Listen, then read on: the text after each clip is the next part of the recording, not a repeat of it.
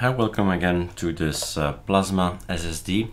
It's the one where we are going to make all the recordings as an SSD of, well, some time ago.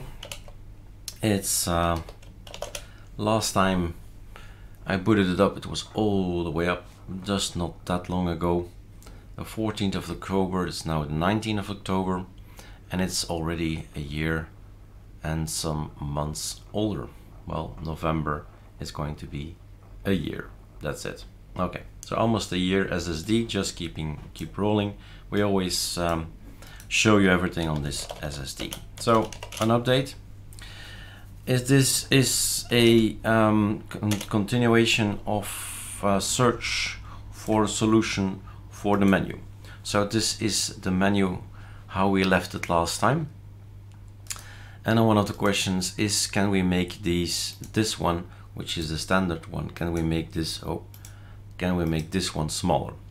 I figured out a solution. Let's wait for it to kick in. Voila.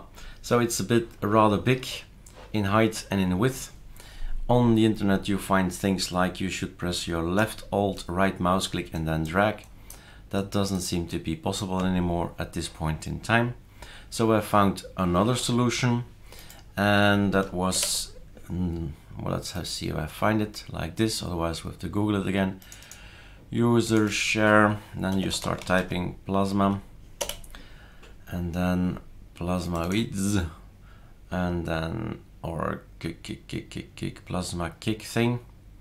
Where's the kick thing? Kick off, contents, user interface, full representation.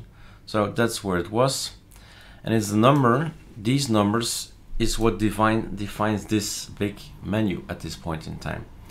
Now, if you make it smaller, you'll get, of course, a longer scroll.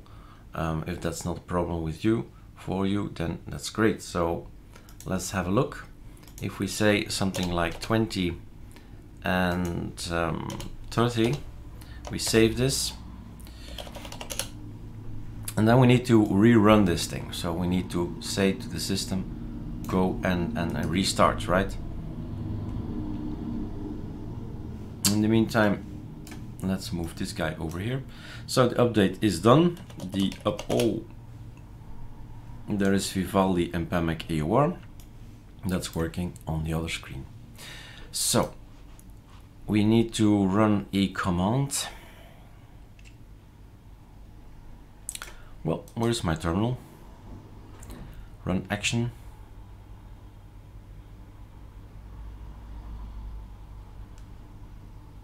What? Dolphin. Sorry, console is the one I want. Do we need to reboot, guys? Don't tell me we need to reboot. What's happening?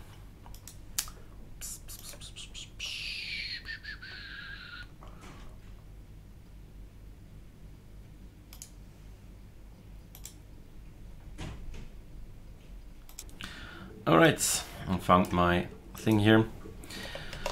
Then I figured out online how to reboot my system, and with a plasma shell replace, I can actually replace everything in line, so I don't need to reboot for the video.